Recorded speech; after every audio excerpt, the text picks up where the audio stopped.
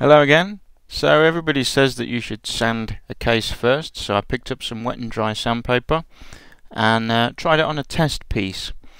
I went up to 600 grit on it, and to be honest, when I sprayed the test piece and piece that I hadn't touched yet, the primer results were exactly the same.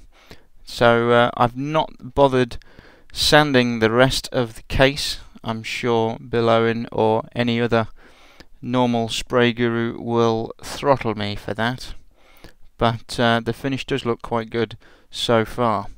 Here you can see I'm putting primer on, and to save you a bit of boredom, I've skipped a few sections, and as you can see, I'm just doing a quick overview of everything.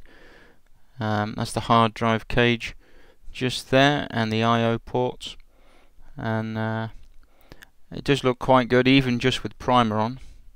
That's part of the power supply mount, and there's the CD bays. Moving on to the green. Now this stuff is brilliant, but as you can tell, there's just clouds and clouds of stuff everywhere. Make sure that you wear a mask if you're going to be spray painting for long periods, or any period at all really. Otherwise you'll end up inhaling all of this dust, and whatever colour that your paint is, when you blow your nose or fart or sneeze or cough or whatever you happen to doing, whatever other bodily functions you may be inflicted with, you will find that it is that colour. That's quite good for parties, I imagine, farting bright green, but not something that you should be doing on a regular basis. There's lots of masks available that you can get, ranging from just everyday kind of cotton mask that you put over, similar to the bird flu masks that we had a while ago, ranging to a full-blown, full over the face jobby. As you can see, I'm going quite slowly on some of these. This is only the first coat. I'll be putting on a second coat as well, although I'll be sparing you the details of that as well. As you can see, I've had to use a shroud for the hard drive bays, these with holes in, because what I was finding was the spray was going through the holes and hitting the area behind, and I was getting spots on the other side, so that's no good. So I've had to mask that off while I was spraying.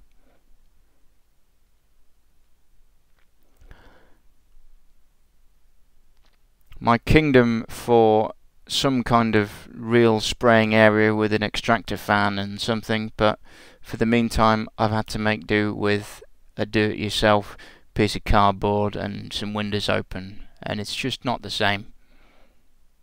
I envy all these people with real painting areas.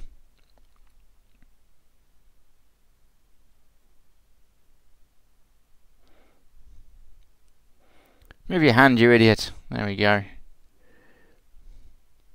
Who put that camera there? Oh wait, it was me.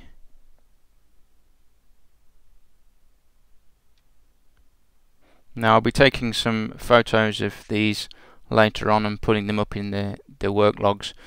Although the video is good, of the finished article, photos take it so much better, so I'll be doing that later on.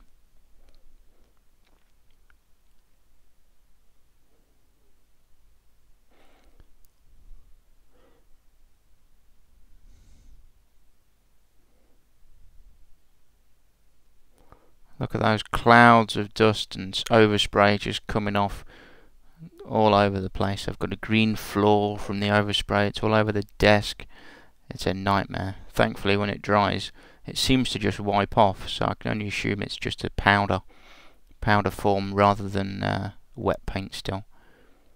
And I'm just changing the directions of where I'm spraying so that I make sure I get all the bits that I may have missed, because you can't spray in a 360 area, especially when I'm spraying with a cardboard background.